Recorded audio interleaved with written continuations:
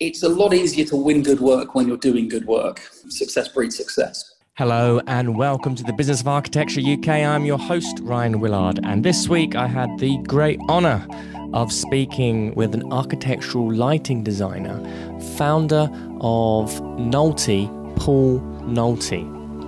Nulty was originally founded in London and is an award-winning lighting design consultancy renowned for delivering immersive lighting projects for huge global brands such as Nike, Samsung, Harrods, Bloomingdale's and Burberry. And they've got an international footprint spanning Europe, the US, the Middle East and North Africa. And Nulty has implemented and sustained a client expansion plan to bolster its global presence and cultivate client relationships throughout the world. And what I really loved about this conversation with Paul was that he is, or embodies, that entrepreneurial spirit that we really love and enjoy here at Business of Architecture. And he discusses about how when he first set up the practice, he really focused on sales and marketing and implementing systems, and how that has freed him up to do the work that he loves, and how it has created a business that is both sustainable, profitable, and impactful. So sit back, relax, and enjoy Paul Nulty. This podcast is produced by Business of Architecture, a leading business consultancy for architects and design professionals. This episode is sponsored by Smart Practice, Business of Architecture's flagship program to help you structure your firm for freedom, fulfillment, and financial profit. If you want access for our free training on how to do this, please visit smartpracticemethod.com. Or if you want to speak directly to one of our advisors about how he might be able to help you, please follow the link in the information. Paul, welcome to the Business of Architecture. Pleasure to see you. How are you? I'm very well, thank you. Thank you for having me. My pleasure. So you are the founder, director of Paul Nulty Lighting Design Consultants. You guys have got work all over the world: London, Dubai, Beirut, Miami, Bangkok, all the glamorous locations, and you've just my holiday location. And you've built a really impressive, set of clients with big name brands, large infrastructure organizations. I suppose the first question really is could you take us back to the genesis of the business and kind of lead us through how it started? Almost by accident, it's probably fair to say. So we're coming up to our 10th birthday early next year, in 2021. So we started in 2011. I've got a wonderful photograph that my team are probably fed up of me wheeling out once a year at the staff away day. But it's of me sitting on my dining room table. So we started literally from the dining room table, just myself with my first business plan, which said, I just want to pay my mortgage this year. And we very quickly grew from that. And we took on our first kind of employee, and then second and third. And then it just very quickly snowballed. And my original business plan probably went out the window after about the first 6 months. So it was a really good start. But I think a lot of that start was built upon several years of working for other lighting design practices and learning what to do and what not to do, and how to differentiate. So part of that journey really, especially in the early days, was about being different and offering something different and coming to the market in a different way, which is interesting, especially as a designer, because I wasn't. Designers are not really taught how to market and brand and promote themselves beyond that sort of initial layer of network that they may or may not have had through farming existing clients. So, so for us, we came to the marketplace a little differently, and we grew very, very quickly. And I think we're something like 50 strong, just over 50 people at the moment across the 5 offices. So it's been an interesting roller coaster of 10 years. Fantastic. And as far as ups and downs go, it's been tough at times, particularly now. Yes. So. Yeah. Just to set the scene a little bit, lighting design is an industry or discipline that's it could be considered quite new in the world of construction and in architecture and related fields. How would you describe what it is that you do, and how does it fit into particularly how does it fit into the rest of the architectural delivery process? Yeah, that's a really interesting question. I mean, technically speaking, lighting design as an art form, or as a discipline, has probably been around sort of 60 to 70 years, around that. But it's always been on the periphery and a bit of a cottage industry, and it's probably only in the last 25 years that it's really started to become its own sort of outright independent profession that's almost at the sort of same level, or at least around the same table, as architecture and interior design and project management and engineering. So it's an industry that's still relatively sort of infantile. And it is growing very quickly. I mean, if I look at the number of lighting design practices in the UK now, I think it's probably sort of pushing 200 practices. So it is very much an evolving industry.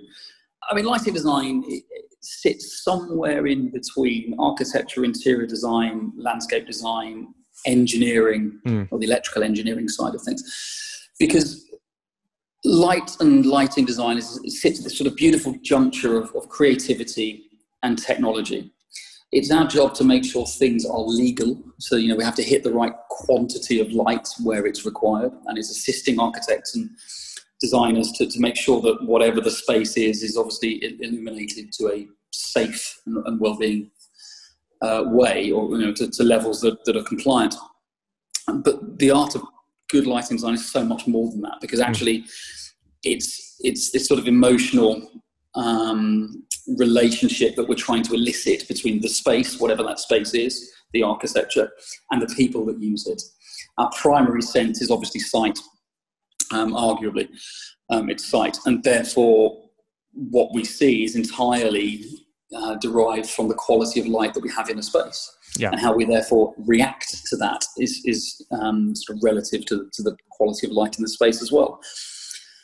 So for me, architectural lighting design is all about the currency of emotion and getting people to enjoy the space and react to that space. So it's much more than the electrical engineering. Your electrical engineers can tell you how much light to put into a space. Your electrician can probably go and choose you some light fittings if you really want. The interior designer can probably go and choose a nice chandelier and the tangible stuff, the actual luminaires themselves. And architects, not to want to alienate an audience, are very good at doing beautiful arrays of light fittings, and everything lines up really lovely on a two-dimensional drawing. But what they all sort of suffer from is understanding the invisible stuff, which is light. You don't see light, you see the surface that light interacts with. So lighting design is all about understanding how light falls upon a surface. And if I was being a bit pompous, I suppose I could say it's as much about being a dark designer as it is about being a lighting designer, because you don't have light without dark. So it's that sort of marriage of both of those. And of course, the good lighting designer will then sit, around a table with the architectural design team, and we will collaborate and evolve the scheme. And a good designer should be able to elevate the overall design experience and the overall experience of those using the space to a much higher level than if we were not involved. So, the role of the lighting designer is very much about engaging the end users with that space. How do you then, obviously with the clients that you're working with, how do they know to hire a lighting designer? And half of them don't. That's the challenge. It's still a relatively young industry. We are considered, yet another consultancy. God, I've already got to employ an MEP consultant and a security consultant and an IT consultant and a vertical transportation consultant and kitchen consultants. Why on earth do I want to employ yet another consultant, around the table? But the truth is, it is becoming a real specialism because technology is evolving so quickly. And the rules and regulations are also evolving incredibly quickly. So staying on top of that is becoming a specialism, certainly in terms of lighting. You tend to find, once a client has worked with an independent designer, an independent lighting designer, they will always want to work with an independent lighting designer because they suddenly start to understand the art of design. But it can be quite challenging sometimes because it's you're asking somebody to sign off on a fee for something they don't see. It's something completely intangible, and it is incredibly subjective. the whole point about light is, everybody has a different emotional response. Everybody has an opinion.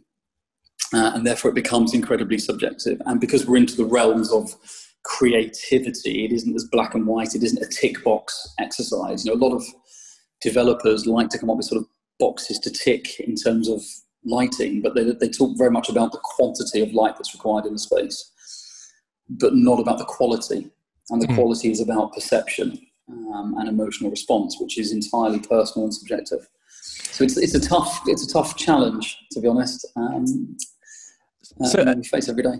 Looking at your very impressive client list, clearly you guys are getting something very right in terms of being able to make an economic case for this almost ephemeral kind of design aspect that you're bringing to the buildings. How do you go about doing that? What are the sorts of things that you measure or? Yeah, that's a good way of looking at it. What are the economic benefits, I suppose, of working with a lighting designer? Well, apart from the fact that a good lighting designer knows where to procure products better and therefore more cost effectively. So there's a capital expenditure saving. There's also things like savings on energy consumption. So we've worked with one client who came to us and said, we want to cut 20% of the energy off of our estate. We worked with them over a year and we ended up, I think it's about 40% saving in the end. So, they were a retailer with something like 200 stores. So, there's almost £1 million energy saving they had per annum. It's a huge energy saving. The economic benefits are just immediately are there. But then when we talk to developers, if you're a developer building a lovely new tower, for example, and it's a tower for speculative office developments, well, you bring in a specialist lighting designer, there's a good chance that floor space or that building may be let a bit quicker. Right. Or you may get a few more quid per square foot as well, because the quality of the space is better. So it all sort of feeds into that. So it's very difficult to say, well, it's you've got this lighting system, it's now an extra £5 per square foot. Right. But if it lets the space a lot quicker, and believe me, we're going into an era now where I think lettings are going to be quite tough right now as people are adjusting to working from home, for example. I think anything that developers can bring to the table to make a space more competitive, in that marketplace, then the better. We've worked with some very shrewd developers that have done just that, and let space very, very quickly as a result. So I think there are a number of different economical benefits to good quality lighting over and beyond just the experience that somebody has in that space. And I suppose as well that there's a question around, particularly again looking at some of the very strong predefined brands that you're working with, particularly some of the retails or some of the hospitality clients that you've worked with, that there's the services that you're producing as well are kind of enhancing that brand experience. How do you integrate that into your design? Well, yeah, again, brand experience it's particularly prevalent in retail. It's easy to kind of single it out because it's, if you want to go and buy a pair of Nikes, you can go and buy them online these days.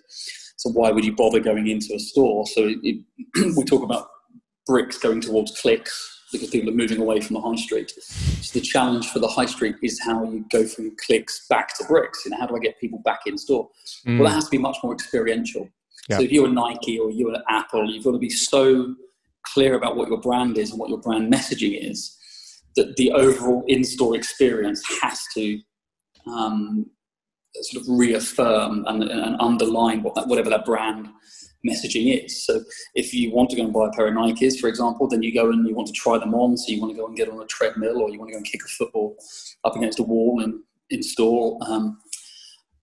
Or if it's Apple, it's about communication and community. So they've started building in sort of amphitheatres into store, for example. It becomes, lighting becomes this sort of one of many tools that we use to underline and enhance that brand experience. It's very easy. But then you can take that beyond the retail experience, because hospitality, is very much about underlining the brand. If it's Mandarin Oriental, it's dark, it's moody, it's dramatic, it's very theatrical. Light and dark have a sort of key role to play in that. And then you can almost then start to shift that into the corporate world as well. So if you are a particular corporate brand, let's pick one for example, I don't know, let's say it's insurance company A, and you've got 3,000 people that work for you in your headquarters building. Each one of those staff has the potential to move to another business. So if you want to retain your staff, you've got to give them much better quality space. Yeah. And then when we start talking about better quality space, then you've got to figure out, well, how does that reflect the brand that you work for? So that particular bank might be a German bank, for example. They might have particular German values. How does the lighting and the overall spatial experience reflect that, whilst also doing its best to keep staff happy? And then there are lots of other things we can do in the corporate workplace in terms of using light to enhance hormone or suppress hormone production to keep people more alert and awake, or help them in the post-lunch lull. And equally in the hospitality world, we can do the same thing. If you turn up with jet lag, we can put more blue light in and try and sort of help allay some of that jet lag. We can't get rid of all of it, but we can certainly help with sort of easing the journey. So it really depends on the kind of brand that you are and the kind of messaging that you have and the kind of people that you are trying to connect to. Light has this sort of amazing power to reach sort of nooks and crannies of people's world that you didn't even understand or didn't even realize. And going back to retail, ultimately it can help them sell more product. Amazing. And what retailers are afterwards. So it's a big challenge, but there's an awful lot sort of wrapped up in this world of light that you can do. So. What's the process then for you to win new work then, to be working with some of these major name brands? Were these brands that you initially started working off when you were still, kind of at the kitchen table, or did it evolve slowly? What was the sequence of events? It's a lot easier to win good work when you're doing good work. Yeah. And I think any architect the world over will tell you that, success breeds success. So it's really hard when you start off. When I started, it was very difficult getting a toe in the door. One of the first projects I ever worked on was Manchester United's stadium store. Yeah. And it was a retail space, and we were quite brave with that space because normally a football stadium store is very light and bright because they have huge amounts of match day traffic and lots of people stealing stuff and things. But we said to them that this space could be quite dark and moody and fun, but we can still get good light where it's required. It doesn't mean it's sort of blanket illuminating everything. And it became quite an award-winning space at the end of it. So there's a really interesting design that sort of evolved football stadium store design on a little bit. So from a lighting perspective, it went a very long way. And I do know their sales increased by quite a considerable percentage. That I'd probably have to shoot you if I told you exactly what the figure was, but it was a success. I know that much. So economically, there was a benefit to doing it as well. But how do you go about winning those clients? Well, the first few clients were small projects, and it was a case of proving ourselves and then making sure that whatever we were doing, we were marketing and telling the world. It doesn't matter how good a designer you are. If you don't tell the world you're doing good work, nobody's going to know. And I think it is about looking at this sort of network of connections that we all have and thinking of them as like an onion, lots of different layers and layers of people. And most designers tend to stick within that sort of first few layers. And I think I always look to the outer layers and thought, well, it's great that you and you know who we are, but what about you and you that have never heard of us? How do we reach you and tell you what our story is as a business? And how do we excite you enough to want to work with us? Yeah. That's the challenge.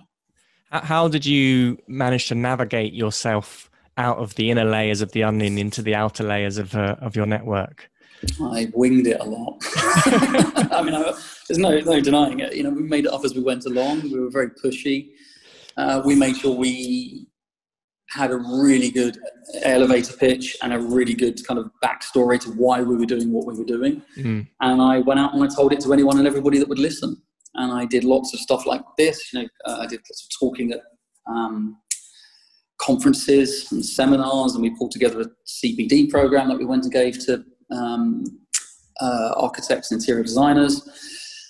And we just made really sort of clear that we had a strong kind of thought leadership pattern and that we were positioning ourselves as market leaders. And as I say, we got our story right, and we knew what people. I mean, it's sort of horrible management spiel, so I apologise to the designers, but we made sure we knew what the people that we wanted to work with needed from us, and we made sure then that we were pitching it in that way, and it helped that we started off working on retail projects because they're very fast turnover projects, which meant it gave us some kind of collateral to go and promote. Yeah. But actually, retail now is probably 10% of what we do. A lot of what we do is public realm, hospitality, corporate workplace, a little bit of sort of local governmental work as well. So it's a very diverse portfolio. So that gives you, if it's a diverse portfolio, it also gave us a lot of people to go and talk to. I mean, even now, I complain to my team that we're not reaching enough people with the message that we want. And I think part of the challenge we now face 10 years on is to make sure that lighting design as an industry is being taken more seriously. Yeah. And being a consultant is a must-have, not a nice-to-have. Yeah. And part of that is about educating. One of the challenges we face as independent lighting designers is that other people try and offer the same. So we get a lot of electrical engineering practices offering lighting design services, which isn't bar 2 or 3 engineering firms. The rest aren't really offering a proper creative design service. They just they'll sort of engineer up and detail up whatever the architect wants, but not really challenge it. Equally, the electricians, or there are people like design suppliers or manufacturers that will also try and do design, but it's not really design. That tends to be about shifting boxes. Exactly. And design suppliers and manufacturers won't absorb design responsibility. So if you don't like it, then it's your fault. Yeah. It's not theirs. Whereas with an independent lighting designer, we have a very high level of PI, and we are responsible for all things light and lighting and anything associated with that lighting design. So it's very different when we own it because we're taking responsibility, and it's our job to make sure that it's our job to make sure we are making the architect and interior designer and the rest of the design team's lives as easy as possible, whilst elevating the scheme. So it's getting all of that story right, and then being able to articulate it in the right way to the right people. We work very hard on our social media. We're one of the first lighting practices, I think, really to look at all of those kind of streams of marketing and to try and professionalize it, rather than us being a kind of a cottage industry that was feeding people's lifestyles, or hobbies. It's really about trying to professionalize it where possible. And I think there are some very good people out there that were forerunners to us, and we've sort of just tried to pick up that baton and push it even further. Where does your experience with marketing and your know-how of leading kind of these marketing efforts, where does that come from? Because obviously that's not something that's in the typical remit of us as designers, and it's very clear that you've got a deep understanding of it, and you're kind of being very proactive with it, and and it's evident from the growth of the business. Was that something you've always been interested in, or? That's what I'm interested in. It's actually the reason I'm a lighting designer. I'm interested in the conversation we have as human beings with other human beings. Yeah. I'm a people watcher. If I'm on the tube, I will sit there and I will, to my detriment at times, stare at people because I and listen to people's conversations. I've always been interested in people and the way that they react. And then I think I got into lighting design, and what I was interested in was people's relationship with the space and the conversation they have with the space. And that's actually, my background is theatre design, and originally I started off as a set designer. Right. And I was interested in that kind of creating that environment and that space for people to react to, and the suspension of disbelief or suspension of belief, and getting people involved. And then I started stripping away the set and ended up in more and more light-based kind of space and creating space with light. But I was very much interested in that relationship. And I think my interest in branding and marketing really just simply stems from that. It's all branding and marketing is the conversation you're having with a business. That's it. It's as simple as that. And if your business is having the right conversation with the right people, then it'll do well. And that's why there are some amazing retailers out there that are doing incredibly well in a very difficult time, because they're having the right conversations.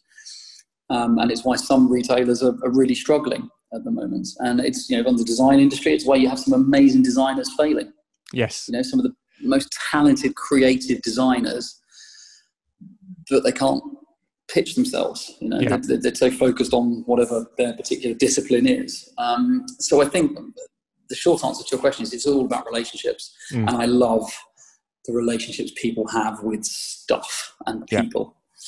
That's a really eloquent way of describing it, and describing marketing and branding as a conversation that you are continually having with other people about your business and your services. And it's not, often, particularly in design, I speak with a lot of architects, and sometimes and other sorts of creatives as well, where sales and marketing is seen as something dirty or something that we shouldn't be doing. I mean, I have even had architects say to me, we shouldn't be doing marketing, wish we had brokers that would do it all for us, which is all great. But if you're running a business, it's the engine, if you like, of finding new work. And if you're able to relate to it, like you've just described, as an extension of your design process as well, then it becomes a much sort of deeper process.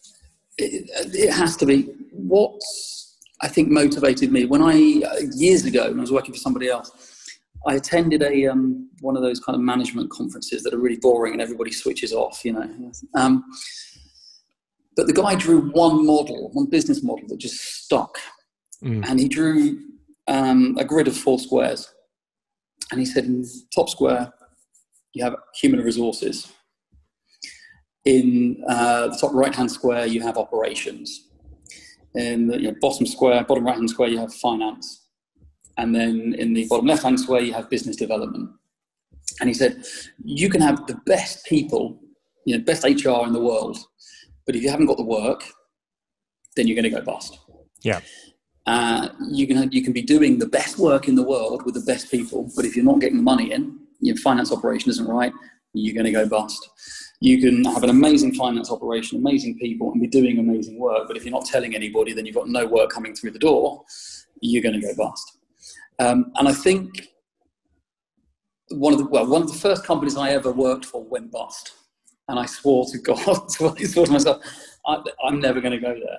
So I think that really stuck with me. So I've always made sure that as a business leader or owner, I've tried to work on all 4 of those pillars, essentially. And I think it's really important that you do. And it's really easy for us when we go off and train to be architects or designers in whatever capacity to say, well, I'm a designer, I just do design work. Well, that's fine. But is there anybody else in the business that's doing the other 3 pillars? Because if not, then things are going to fall over very quickly. Yeah. And particularly with the architects we work with, we see their workloads often be very spiky. They'll win a project, they'll be flat out working on that project probably for 2 or 3 years. And then suddenly the project will finish and then they'll have no other work. And then they have to go out and do BD, and then the work comes in again and they go through the same cycle. Yes. And we see that quite a lot. And actually the reason I think a lot of the larger architecture practices do very well is because they've got people continuously working in all 4 of those pillars, which means that the machine is always being fed. And I think we as an industry, as a construction design industry, have to accept that at the end of the day, it is a conveyor belt. Work is coming in at one end and it's going out the other end, and we're all part of that machine. And it's a horrible way of looking at it because we all want to be creative, but that's the truth. It's not a hobby for most of us. It's a job or it's a career, and it's we've got to make some money out of it in some capacity. And you're absolutely right, because we're all trained to be creative thinkers. Anything to do with money, marketing, sales, it's all this dirty, horrible stuff that none of us want to get involved with. But if you're into business, then frankly, you've got to do it, or at least get somebody better than you to do it. Absolutely. How do you manifest those 4 pillars in your own business? Is it something that you do, and do you still get to design, or? It's been an interesting journey for me. So in the beginning, I started out, it was me. I was doing it all. Yeah. I had this wonderful woman called Catherine, who was my finance director, and I say that with in speech marks because Catherine didn't really exist. She was just an email address. But what would happen is I would do work and clients wouldn't pay because clients' view is the money's always better off in their account rather than mine. Of course. And I found it really difficult asking people for money. Even though I'd done the work, I found it really hard saying to somebody, you know what, we've done the work, in fairness, could you please pay us? And of course, you'd be really pally with them because you want to keep them, keep them in good terms because you want more money. And I found it really difficult. So I invented this lovely lady called Catherine, who was a complete Rottweiler. And she would send very stroppy emails to clients. And then the client would probably send a fairly terse email back. And then I was able to step in as Paul, being the good cop, saying, dear Mr. Client, I'm really sorry that Catherine's being quite a Rottweiler, but your invoice is now 6 months late. We have done the work in good faith. If you could please see your way to it being paid, we would appreciate it. So Catherine became a bit of a mainstay. And she's a bit of a kind of an ongoing joke in the office, I suppose, because, but obviously we don't have a Catherine anymore. But as we've grown, probably the biggest and scariest decision I ever made was to employ my first ever PA come office manager. Right. Because it was the first non-fee earning person. I think we were 5 people maybe, so she was person number 6 in the team. And I was frankly driving myself mad trying to do all the kind of admin stuff and struggling and wanting to do design. So bringing in office manager was a godsend because it suddenly gave me time just to go and do business development stuff with clients and design work. And then we went through it was great for a few years actually. And then we went through a really tough period. We got to about 20 people and we weren't working in teams. We were just, I was insistent that everybody had to work with everybody internally so they could all learn from each other. And it was really difficult. And I found myself just running around, not doing any design work, but just fighting fires and dealing with stuff.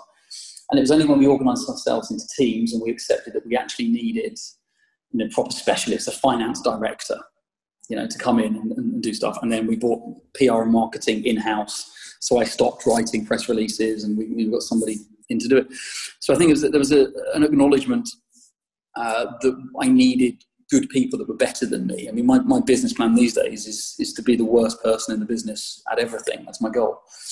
I know that I'm pretty good at most things. I've got a foot in most camps there in those 4 pillars. We try and train our staff from the get-go. If you come in as an intern, you still have access to all of our fee proposals. People have access to everything. We're very open. I'm determined that we are going to train, all of our designers to be commercially aware, creative designers with a real lean towards customer service as well. So the team are sort of ingrained in from the get-go. And that's part of our business culture, I suppose. And as I say, if I'm then ensuring that each person that comes into the team is either better than what we have or has the potential to be better than what we have, then it means we continuously evolve and grow as a business. So it's really important, I guess, the short answer to your question is that it's important to ingrain the company culture in everybody that comes through the door from the get-go, and to accept that as a business owner, we can't do it all. And therefore you have to trust and let go. And that is really scary at times. Well, that is often one of the hardest things for many designers to do, is to relinquish the kind of wanting to do everything and controlling everything. And kind of, as you say, hiring somebody else who's more skilled than you. How did you manage to let go? Were you able to identify if you didn't do this, this was going to cause problems, or? Well, I mean, there's a lovely kind of end to that story, which is nowadays I do more design than I've done in years. It's great, and I love it. And I actually get to do the fun stuff, which is like the conceptual stuff, and then a bit of the detailing, and cause chaos for the rest of the team. And they go away and kind of make it all happen. The elves make it happen. But how did I kind of get back to that? It's hard. And there's an element of some of my team, my managing director in particular, sort of wrestling with me occasionally, just over stuff. And I had to learn that actually sometimes it's okay to trust. And I think the key thing I've learned over the years is that we may not all do things the same way, but if we have the same common goal, the same end goal for every project as a team, then okay, maybe I wouldn't write a report in exactly that way, or I wouldn't deliver it in exactly that way. That's okay. So long as we're meeting the same standards, the same vision that we as a business have, and we're all in agreement over that, then I'm okay with it, because that allows the designers within our practice to be individual designers, but delivering to a consistent standard, which is really what we're about. It's a consistent standard of design and service. So it's scary, letting go and saying, okay, you're going to run this project and I'm not going to get necessarily too heavily involved with it. I'm not going to red pen that document. Somebody else is going to red pen it. So it's got easier. It's definitely got easier, but it's definitely a challenge. How would you describe your role nowadays then? Well, my team would describe me as pain in the ass. In a nice way, I hope. My role these days, it's sort of face of the business. Ultimately, I'm there as mentor to the team. I'm there to help where necessary. I'm there to guide. I would always consider myself to be not, although I suppose the captain of the ship, I would consider myself probably to be more like the rudder. I'm not necessarily deciding where we go, either at a design level on a project or at a kind of a larger business level, but I'm sure as hell going to help guide us to wherever we as a team decide that we're going to go to. So it's kind of leading from the back, not the front. Yeah. It's my job to make sure everybody else does their job. I mean, in the sort of easiest description, I suppose. That's what I mean. And I love it, because it means I get to do a little bit of this, a little bit of that, and I get to do some really fun design stuff, and then the team get to go and take that and evolve it and develop it, and then deliver. So. Amazing. You mentioned earlier, you used the phrase customer service, and I pick up on that because it's not a phrase that I would often hear from designers, and it excites me that's part of your business culture, is to be focusing on the experience, the customer service that we give to our clients. For you, what does that comprise of? What sorts of things are you keen to have your business develop in terms of their customer service? Yeah, so many levels to this answer. The high level answer is never look after the project, look after the people associated with the project. So if you are my client, I'm going to do my best to keep you in the loop and communicate with you on everything. I've got to do the best to take you on the design journey. I'm going to get you to buy into the narrative that we're developing. I'm going to take you all the way on that journey. And I'm going to look after you in the best possible way that I can. And I'm going to tell you what I'm doing. I'm going to tell you when I'm doing it. And then I'm going to tell you that I have done it. So if that's a pack of drawings, then I'm going to tell you we're going to be doing the pack of drawings on Monday. We're going to be delivering them on Tuesday. And then come Tuesday, I'm going to ring you up and say, we've delivered them for you. So you're going to know all the way along that journey what we've been delivering. I think where a lot of designers and architects go wrong is they look after the project, not the people. Yeah. So that means you end up working in isolation. You end up doing your drawing package, and you may have a deadline for Thursday, and you're head down and you're working away on it. But if nobody else in the design team knows that you're delivering that by Thursday, everybody starts to ask questions. And the moment the client rings you up and says, I just want to check, are you going to deliver that on Thursday? You're immediately on the back foot because they've had to call you up. So you should have been proactive and told them what you were going to do in the first place. Yeah. So for me, service is all about communication and taking people on the journey, whatever it is, without being a complete pain in the bum. It's just, you can't be a hindrance to people. But at the same time, you've got to take them on that journey so that they buy into what you're delivering as much as anything else. So customer service is key. It's a horrible analogy, but I'll give it to you anyway. It's like going into a restaurant, right? If your dinner's going to be late, you order your food and you have to ask for the menu because the waiter didn't deliver it. That's going to annoy you.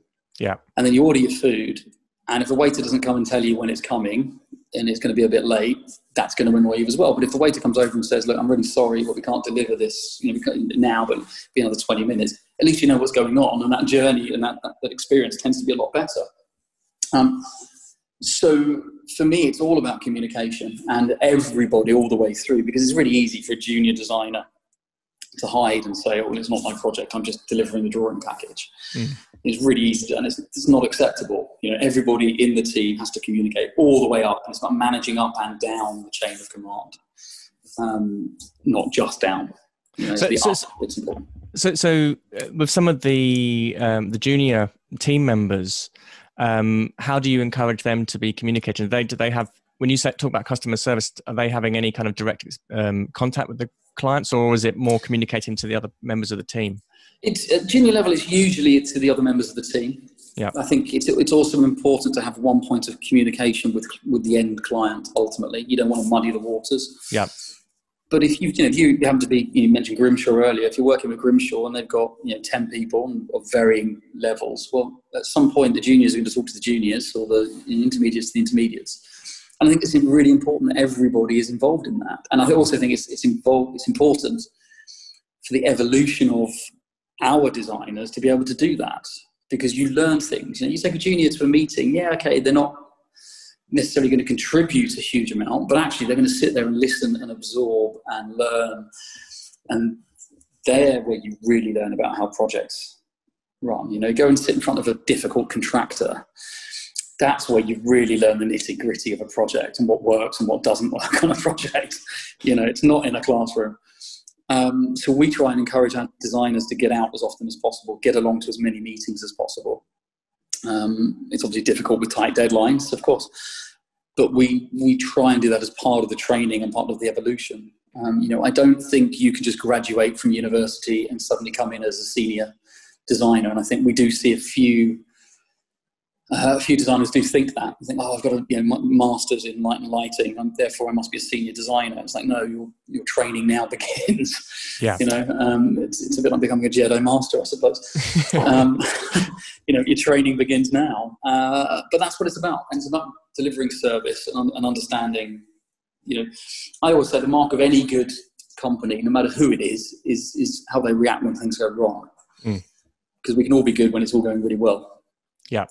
So, if you're up against it and you're going to miss a deadline, it's how you let people know, or something didn't quite work in the design, or something got missed. It's about how that all gets picked up and serviced ultimately. So, I'm sorry to say it to the creatives listening, but to be a successful designer, whether it's product designer, lighting designer, architect, it's got to be about being more than a creative.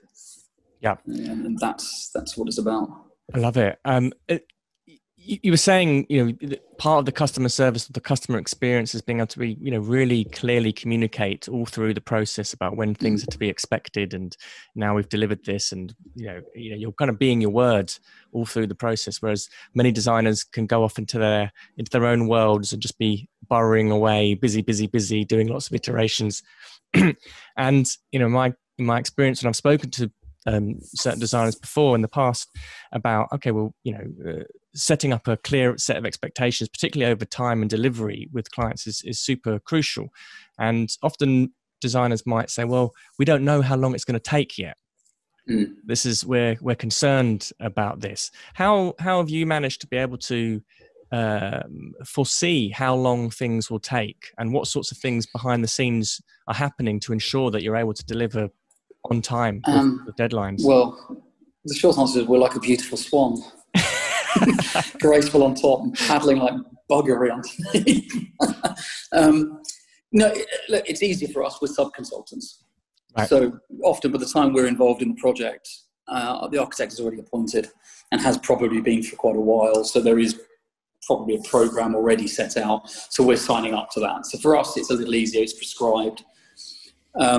What I would say is that we increasingly see less time allocated for thinking, which is something you just said, there. I think clients value good design. They don't necessarily value that space that it takes to evolve good design. I often go to meetings and, I walk in thinking it's a briefing meeting. And then somebody's sitting there expecting me to design there and then on the spot. And that can be really difficult because you need to go away and digest and develop iterations for sure. And even as a sub-discipline like lighting, we still have to do that. So it is a challenge, but often 99% of the time we're signing up to something with a prescribed program, so we know what we're getting ourselves into. In the Middle East, for our office in Dubai, it's particularly difficult. We've had projects where they've said, look, we want concept and schematic design for a 5-star hotel in 4 weeks. Can you do it? And you think, this is going to be a lot of late nights. And there is a school of thought. I hear if there are sort of business management consultants listening, the advice they always say is, well, you have to educate your clients. You have to push back. You have to say no. Because the moment you say yes, it'll always be expected. And I hear that. But the reality of it is also we want to get paid and we need the work. And, sometimes you just have to maintain a relationship. You have to just sign up to some really tough deadlines. And sometimes that can be an imposition on a design team. Yeah. And there can be a few grumblings occasionally. That's life. But we deliver, and we deliver to the end goal. And if we have a happy client and the client wants to work with us, then good. But short programs don't necessarily mean small fees, is what I would say. Right. You can have it fast, but you can't necessarily have it cheap. Yeah. Yeah. So I think that's also important to remember as well. But it is a little easier for us than it would be, say, for an architectural practice. I totally accept that. You're saying that you're positioned as a sub-consultant and you will come in a little bit later into the projects. Where exactly is the sort of ideal position for you to come in? And is there a danger that you can come in too early? And what's the impact of that on a project? Or can you come in too late? It's never too late.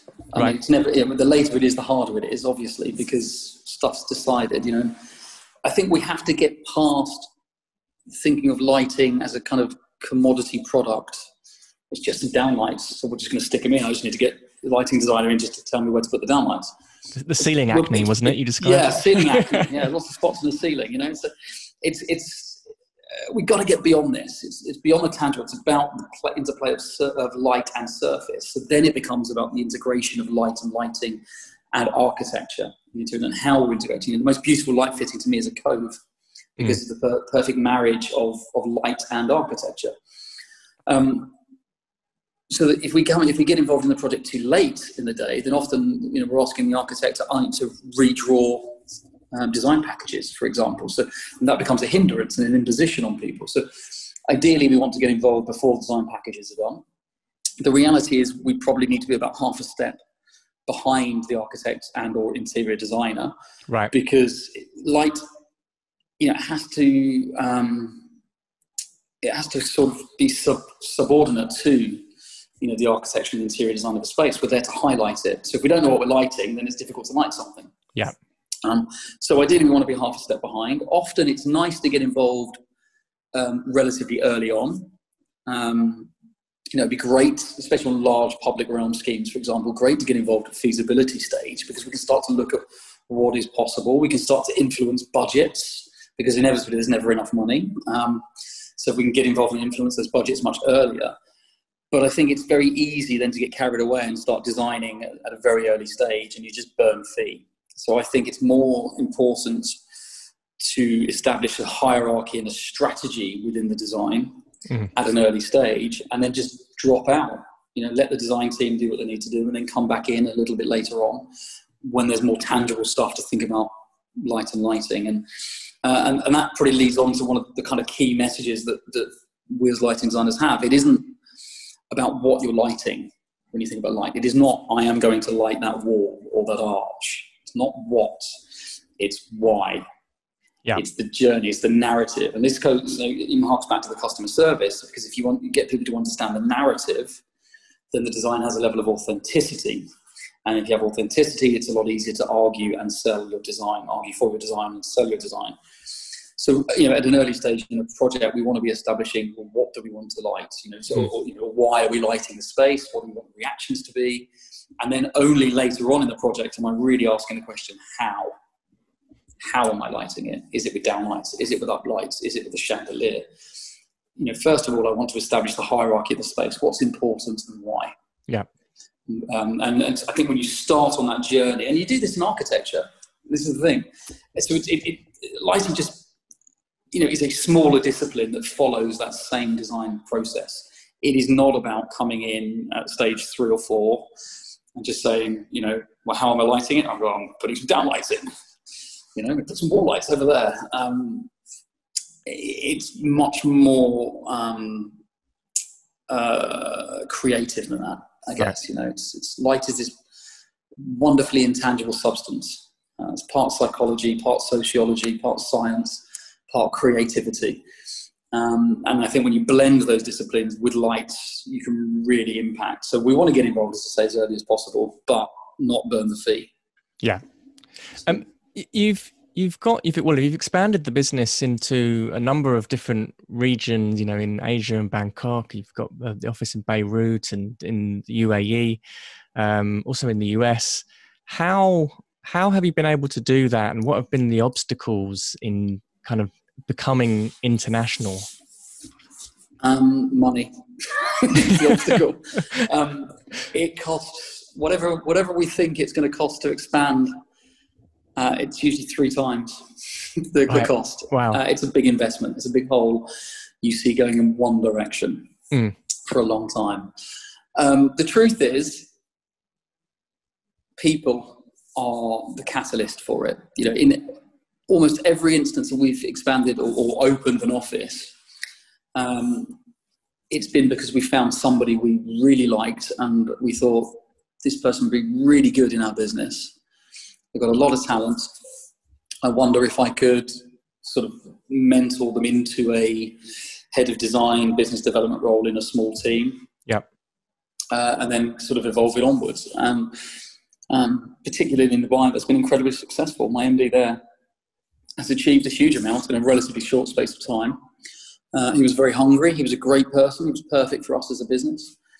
So it was about finding the right people. And I think if you find the right people, then you build a team around them. But you've got to be prepared to not make any money out of it for a fair while, whilst relationships are being built. And that sometimes means making commercial decisions on projects. It sometimes means, being out of pocket for a bit. But it's got to be a long-term aim. Have there been any kind of steep learning curves in terms of dealing with the different cultures of the way that different places do business? Yes. Yeah. For sure. The Middle East has its own unique culture and way of doing business. And whilst it is very, very respectful, sometimes in the Middle East, the contract isn't worth the paper it's written on. It's much more about a handshake and trust, for sure. And there are certain areas of the world, I'll be politically correct about this, but there's certain areas of the world where brown envelopes still prevail, and that's not something we want to entertain. Yeah. So I think it's been very difficult when someone sat opposite me saying, well, no, you have to give me money,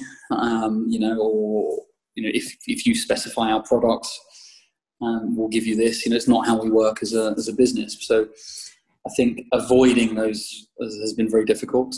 I think one of the biggest challenges is finding the right people for the right roles. There's only so much you can read from somebody's CV. It's always a lottery until a member of staff starts, ultimately. Yeah. And in certain cultures, it's been difficult finding the right people. In the US, actually, it's incredibly difficult finding the right kind of designers that we like, that will fit within our budgets as well.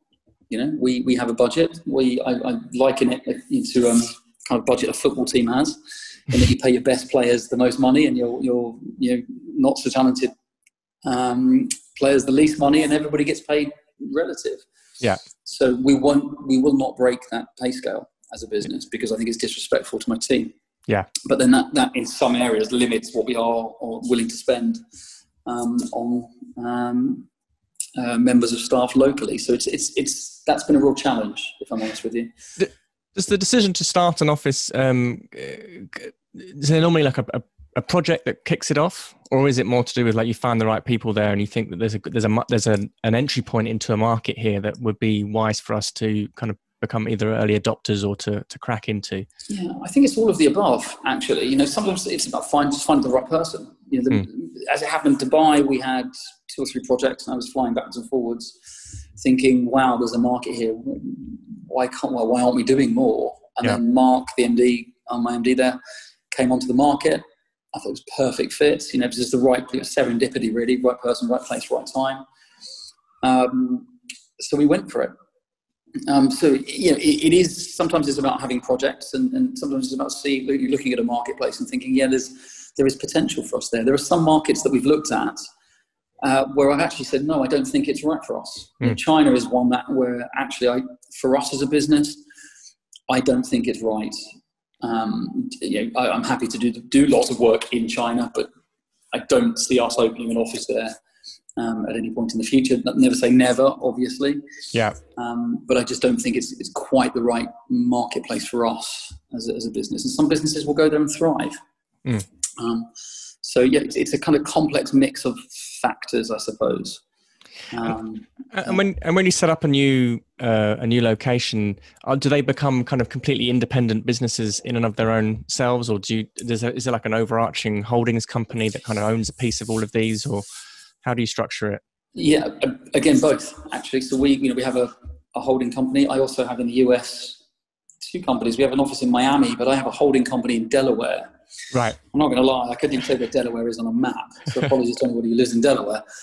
But it's just the way it works for various reasons in the US. But yes, no, we have a parent company that owns all of the other entities. We also have 2 other companies that are not Nulty companies. We have a company called Studio N in the Middle East as well. And in the UK, we have a company called Nulty Bespoke, which is a custom chandelier manufacturer. So they're all owned by an umbrella company. But they are all their own individual identities, also individual entities. They're their own cost center. Yep. They're all expected to make their own money and stand on their own 2 feet.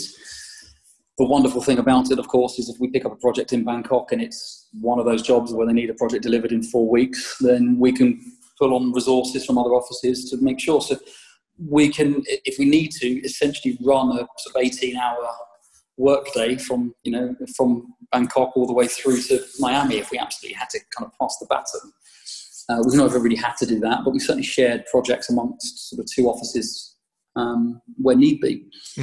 And so it's proved to be very useful, actually. And we tend to split the project according to wherever the lead consultant is. So if we're working with an architectural practice that's based in London, irrespective of where in the world that project is, it'll be our London team that works on it. Except when it goes to site, and then the nearest office will do the site visits because it's less time on an aeroplane, and I think that's good for all of us to be spending less time on aeroplanes. Yeah. So it tends to be that. So in London, we're working on projects in the Middle East, out of the London office, despite having an office in the Middle East.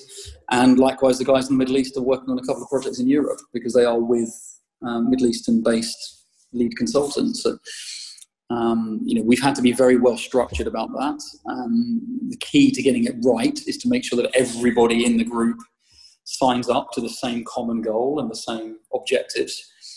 And that's where we are, really. And that's the kind of journey that we're on, I suppose. Many sort of large-scale architecture practices I've spoken to in the past have often spoken about the benefits of having international offices because it allows, has allowed them to weather economic storms rather well. Often, if London economy is doing bad or European, then often somewhere in China has got projects or somewhere in the Middle East. Has that ever been the case for you guys? Have you found that, or obviously as well, what we're gearing up to for the rest of 2020 and 2021 with all these unknowns? I'm not sure why I'm laughing about it. So, I mean, we're only 10 years old. So we've only really been through one recession as a business. But yes, we were able to pass projects to keep the team, our teams busy. So that worked very well. As a business that invests very heavily in staff, and if we're taking designers to meetings and training, then I don't really want to let people go. Yeah. I mean, touch wood, in 10 years, we've once had to make a couple of people redundant, which was at the beginning of the last recession. As we've sort of got into the current pandemic, it's a bit different because, the whole world is screwed right now. Yeah. So, I'm looking at it thinking, there isn't, as far as I can tell, any economy anywhere that's doing all right. And if there was, we'd probably be opening an office there pretty quickly. So, what we are seeing, of course, it does feel like there's a bit of an upturn in the Middle East at the moment, for sure. So we're certainly tendering a lot of work out there, and fingers crossed that continues.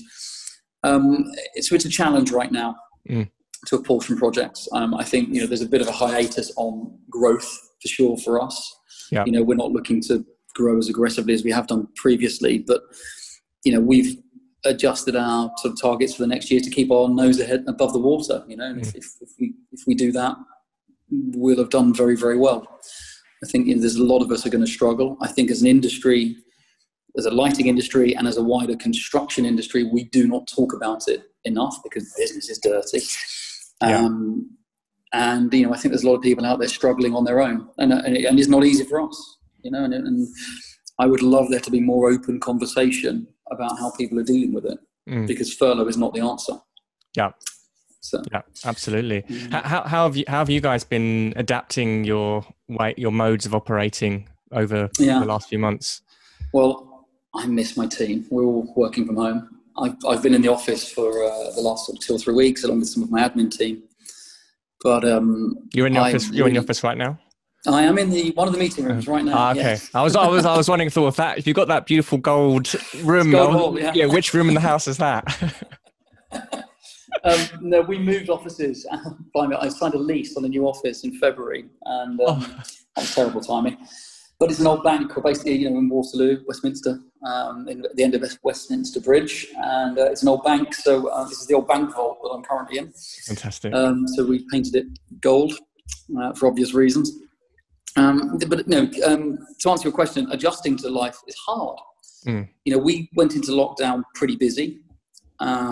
And I pushed my team, challenged my team to do as much as we could as a practice to give back to our industry. So we immediately, within a week of lockdown, launched an 8-part CPD and seminar sort of program. We gave 2 seminars a week to anyone that would listen. And they're out there. And I think at one point we had 600 or 700 people attend. So that was great. We produced things like children's worksheets for people. We hosted gin and tonic tasting nights. We, virtual G&T nights. We hosted drawing classes. We did lots and lots of stuff just to reach out to the community. Actually, at one point, we even hosted sort of mental health events, health and well-being events. We got some really good relationship counsellors to come and talk on a Zoom call to a bunch of our clients. We hosted a 3-part sort of business welfare series of seminars as well. Again, they were open to anybody that wanted to.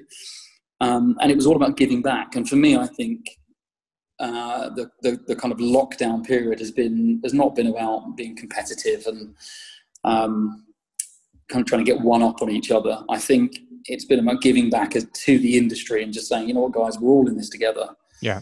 And frankly, the truth is, the way the synergy works between competition and clients alike, we all need each other. Yeah. Because we all need to be promoting the industry we work within. Absolutely. So to help each other is a godsend, In our new office, we've just let free of charge some space to some interior designers because they were homeless. So we said, come and live here for a bit. So anything we can do to help people, I think right now is the right thing. It is a tough time, and I don't think we're at the bottom of that curve. I think we're all having to adjust daily. Teams has been, on one hand, great, but on the other hand, horrible. Yeah. Because you're always on, as it were. People can always contact you, or Zoom, I suppose. And every day that we all work from team, the business culture deviates a little bit. Certainly for me, because the culture of this business is about collaboration. It's about the noise in the office. It's about sharing ideas. It's about those chance meetings in a corridor where somebody says, I like that sample, or I like that, and you have those chance conversations. And you don't have that online. Everything has to be contrived. I'll book a meeting in and we'll have a chat through this project. Yeah. You don't get to see the sales rep that's brought a sample in for somebody else on another project. And you think, oh, I like that. That would actually work quite well on so it's those chance encounters that are kind of critical to the evolution of creativity, I think.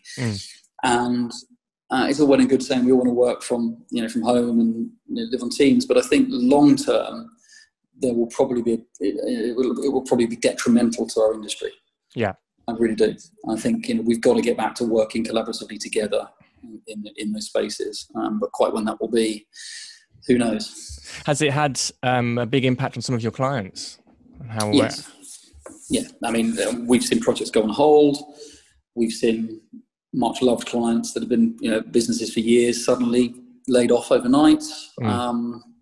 We've seen budgets drastically reduced on projects. So at no point has it had a positive impact, on project work. That's for sure. But I suspect that there will be positive elements that come out of it. Yeah. In the long term, I think the idea of just sort of herding people into smaller and smaller office spaces, is going to go. I think businesses are going to be having long, hard thinks about how they treat the staff and look after the staff in the workplace. I think there's going to be a huge revolution coming in public realm as we lose a lot of retail, and a lot of people don't necessarily need to be in city centres anymore. There's going to be a lot of sort of retail estate sitting open. We're likely to move towards a kind of a shift working pattern, I suspect, which means, the use of space after daylight hours is also going to change. Actually, as a lighting designer, I think long term, there's some wonderful prospects there because there's going to be a lot of focus on health and wellness and placemaking. But I think that will take years, not months. And I think it's about riding that storm out between now and then. Yeah. I know many architects and designers that I've been speaking to have been doing lots of different things to try and encourage that that element of spontaneity and that kind of communication with staff, and often lots of team members are dealing with stuff that you don't necessarily know about, and working in uncomfortable conditions and all sorts of other things. How have you been looking after your team, or how have you found being able to do that as a leader? Yeah, it's tough. It's really hard because you're not seeing somebody every day, and you really don't know what their sort of state of mind is. Yeah. You don't really know how busy they are. We haven't got everything right. We found a couple of members of our team have been overworked.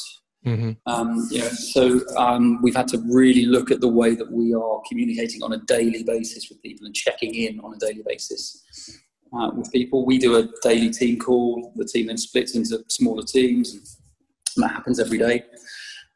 We've had to offer we've offered our team things like therapy sessions if they want them. Yeah.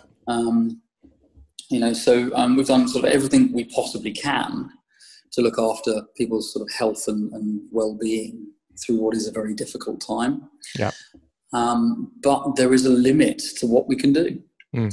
And there is also a limit to the money we can invest in that, because priority one right now, whether we like it or not, is to get the ship through the storm. It's a sort of horrible analogy, but as I said to everybody when we went into lockdown, it's like being on a kind of pirate ship, sailing through choppy waters, and there's water coming on board, and right now we're all bailing. Yeah. And it's just making sure we can sail through that storm. And that's what we're doing. So we're doing everything we can to be there for the team. The team are also in turn doing everything they can to be there for the business and support the business. But I've never been a great believer in long distance relationships, and it does feel a bit like I've got a long distance relationship with 50 people at the moment. So I'd like to see my team in the flesh sooner rather than later. Fantastic. And anything exciting planned for the rest of 2020 or 21? Oh gosh. Well, I'd like to get out of the UK at some point. If that I mean, for us, well, you've got a good selection of places to visit here. Well, exactly.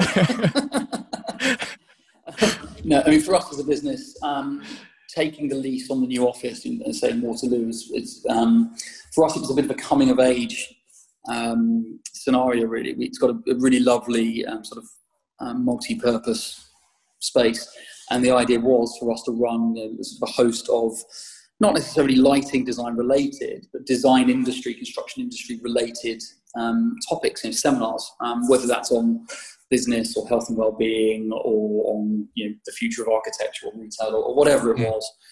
But we really wanted that to happen, and I kind of hope we get back to it. But obviously with social distancing, I suspect that's not going to be happening anytime soon. So I think for me, if I'm honest, the challenge for 2020 is to get through 2020. Yeah. See where we as a business land come 2021.